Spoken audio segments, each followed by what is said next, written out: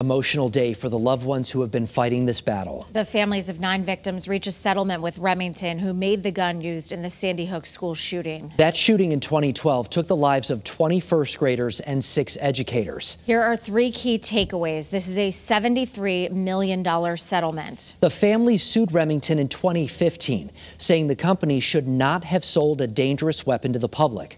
This is the first time a gun manufacturer is being held liable in a mass shooting. And tonight at 6, we have team coverage for you on today's big story, breaking down the settlement, plus reaction from the families. We'll start with Channel 3 New Haven Bureau Chief Matt McFarland.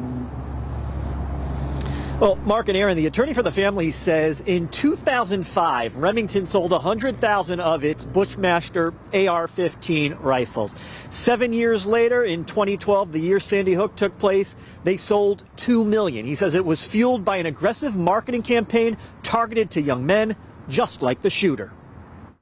Images of a lone gunman encouraging gun owners to get their man card, along with marketing the AR-15 as an adaptive combat weapon, using phrases like clear a room, cover the rooftop, and rescue hostages. Forces of opposition bow down. You have been single-handedly outnumbered. Attorney Josh Koskoff says a big part of Remington's aggressive marketing of the AR-15, the gun used to kill 20 first graders and 6 educators inside Sandy Hook, included a new target audience, partnering with a popular first-person shooter video game. This is a way to reach underage people, as well as lawfully aged people, with marketing, and it's so effective. While federal law protects many gun manufacturers from wrongful death lawsuits like this one, the families and their attorneys took a different approach, trying to hold Remington responsible by focusing on the company's marketing strategy. Prioritizing profit above safety and using reckless marketing techniques to appeal to at-risk and violence-prone young men.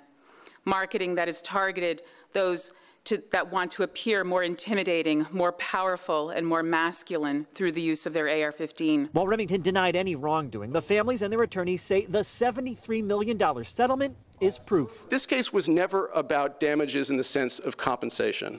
It was about damages in the sense of forcing change.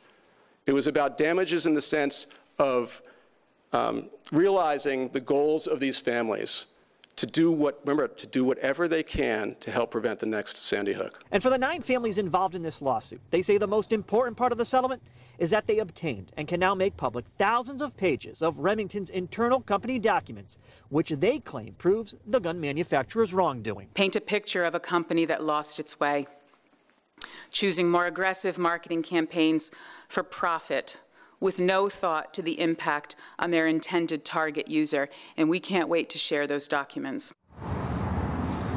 Now, asked about the details in those documents, attorney Josh Koskoff would only say, stay tuned. Now, Eyewitness News did reach out to Remington for a statement. We did not hear back. We're live with the mobile newsroom. Matt McFarland, Channel 3, Eyewitness News.